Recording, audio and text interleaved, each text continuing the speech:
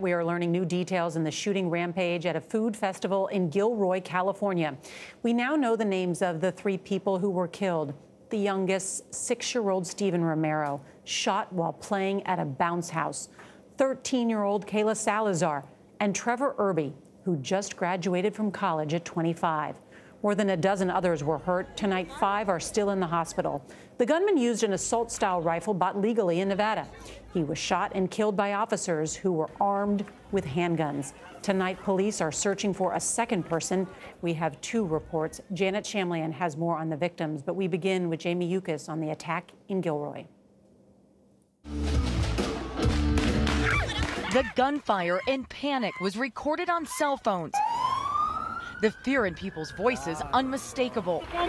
Oh, this woman was arm's length from the gunman. And he took the clip out and he put another clip in and he started walking towards our tent and he just started shooting everywhere, just shooting. Festival volunteers Carlos Rodriguez and his daughter Diana dove for their lives. And to watch your family just hide and pray for their lives is something that no father should ever have to experience. You saw that? I saw that. It was just sheer chaos. Oh, they're shooting. Have an active shooter at the Garlic Festival.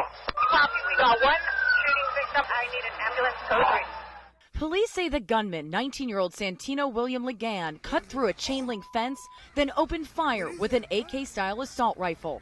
A minute later, at 5:42, 3 Gilroy officers opened fire, killing him quickly.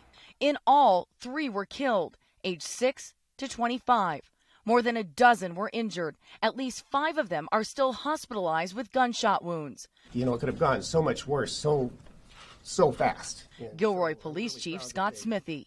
I think it's very, very fortunate that they were able to engage him as quickly as they did.